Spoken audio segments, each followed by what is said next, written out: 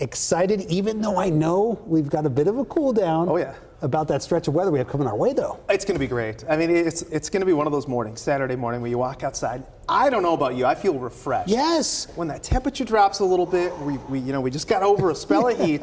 Like, these are the mornings you kind of live for. I can feel it now. Yes. Glorious. The angels are singing. Yeah. But outside right now, the front that's bringing us that cooler air, you can see it making its way on through. Definitely not as rainy and stormy as a lot of fronts we've had. You can see some showers trying to work their way through Osceola, dwindling as they do. And off to the east, still some clouds out ahead of that. Behind that, though, skies have cleared out and northwest winds have taken over. That's going to leave us a little bit cooler as we head into the weekend. Still looking good, though. You look at Lamoni, we've got cloudy skies there. A few clouds popped up over West Des Moines, otherwise Algona. Skies have cleared out. Temperature-wise, we're at 80 degrees, so still pretty warm. You can see that breeze out of the north, though.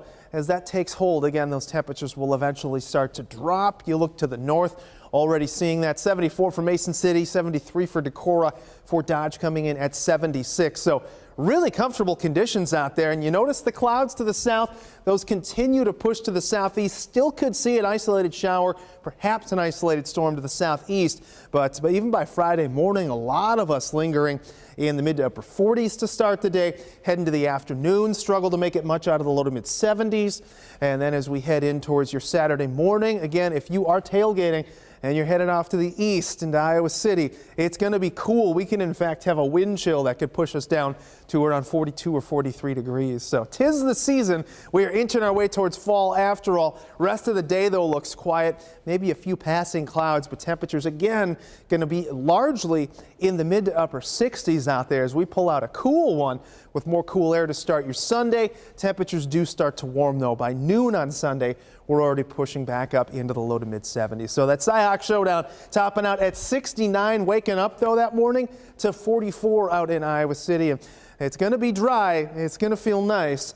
But that morning, bundle up if you do have plans to head on out, or just plan for the cold. You don't necessarily need to bundle up. Feels like temperatures heading in towards your Saturday morning. You can see across the state cooler up off to the north. Mason City pushing 30s as well as Decorah. The rest of us largely in the low to mid 40s for your wind chills into your Saturday morning. Look at all the sunshine, though. After that cool dip, we bounce right back. 79 on Sunday. We could be talking 90 degrees again on Tuesday with sunny skies lingering through the end of the week.